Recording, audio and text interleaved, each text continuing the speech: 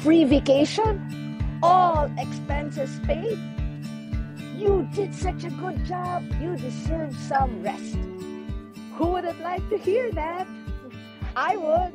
Free vacation and throw in a free ticket? Wow, that's really rest. Welcome to Pathways of Hope. Hi, I am Lorna Campos. So imagine getting ready for this trip, getting so excited, and then you get to the place, and when you get there, there are so many people. This was the scene that greeted Jesus and his companions in Mark 6:30-34.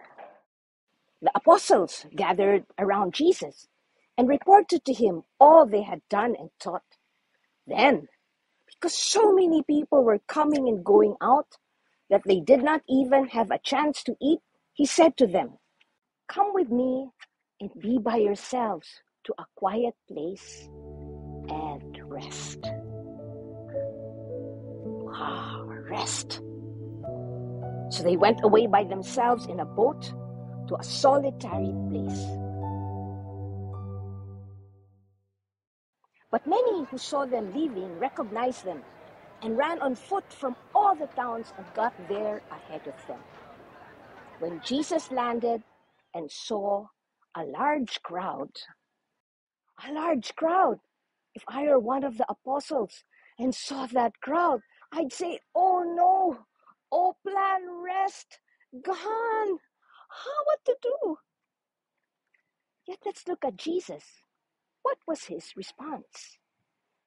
Jesus had compassion on them because they were like sheep without a shepherd. So he began teaching them many things. For they were like sheep without a shepherd. Let's reflect about the sheep and the shepherd. And as I was reflecting, I saw these images, and I hope they speak to you as they have spoken to me. The shepherd. The shepherd guides. Sheep easily get lost and distracted, so they need a good guide. The shepherd is right there on the path. And also the shepherd, he personally cares. And I was struck by this picture, and it just captures the tenderness of the shepherd for the sheep. The shepherd knows the sheep by name and is concerned with all the concerns, even the ticks on the hair of the sheep. And then when the sheep stray, because the sheep, they really like going everywhere and they don't remember how to get back, the shepherd seeks them out. And he's not taking his dilly-dally time. He's actually like here running after the sheep before the sheep gets into more trouble. And when the sheep gets into trouble and there are wolves who want to eat the sheep and pounce on them, the shepherd comes in with his body, protecting. Is in this picture intense, using his body as the armor for the helpless sheep. The shepherd guides, personally cares, defends and protects. So the sheep, what does the sheep need to do?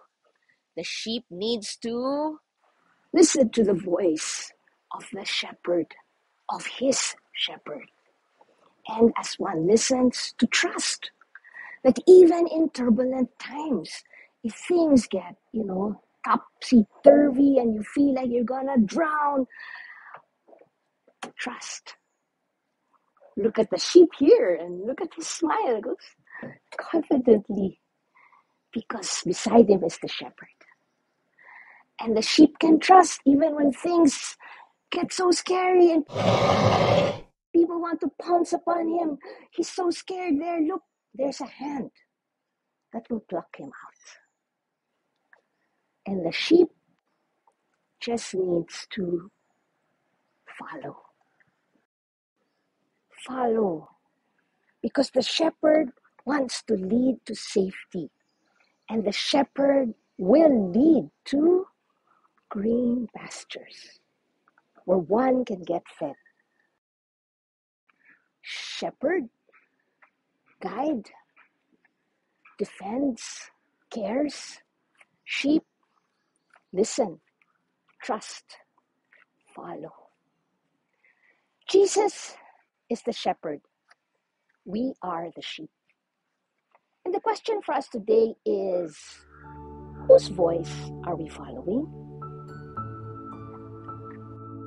Is Jesus our shepherd? And for us who have made the decision to follow Jesus as shepherd, is it still him that we are listening to? Or maybe he's getting drowned out by all our other concerns and fears. So I invite you to reflect further by taking a screenshot of any of the images of sheep and shepherd. Reflect upon them throughout the day and let it speak to you even further. And that rest and recreation that we all need, breathe in, breathe out.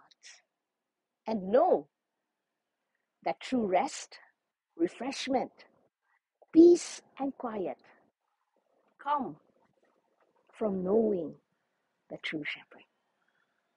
God bless. The Lord is my shepherd, I shall